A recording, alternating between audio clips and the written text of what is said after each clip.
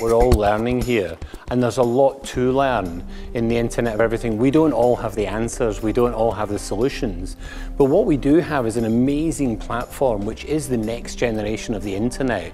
And if you think of the amount of innovation that the Internet drove, and you're now going to have something which is orders of magnitude larger, just imagine what can be done. Renault electric cars. When you buy the car, you don't buy the battery. You pay per month for the battery because it's the most valuable part of the car. How would the Internet of Everything play out with that? Could you have pay per mile? Could you have pay per hour of the electric battery? This is a prototype network light which can be powered off a simple network connection.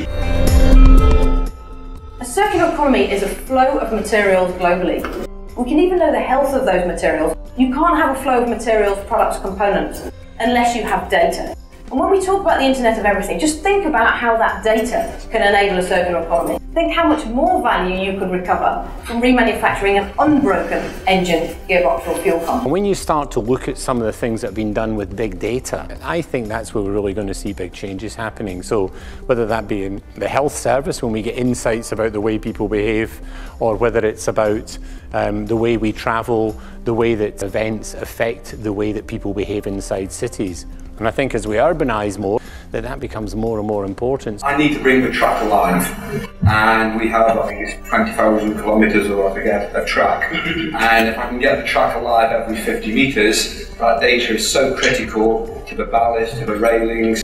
What I've learned about the Internet of Everything so far from the session this morning is that I think overall it's going to transform our lives, make life better for everybody, make work better, make the way we learn, the way we live, the way we play much, much better in the future, and that can only be a good thing. We're using lighting to help us defer when we use power.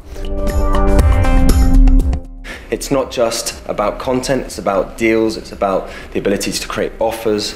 All of these things are valuable tools that can be put in place on this portal that we've designed. Yes, big organisations will benefit from it, but I think there's also an opportunity for those smaller organisations, some of which don't even exist today, to come along and completely disrupt the market. To your point, I mean, it is the internet, it is that fourth wave that we're seeing all over again. The first $360 billion of economic benefit through changing to more circular models, that's available right now for the taking by businesses with no legislation change. This is going to mean something to everybody.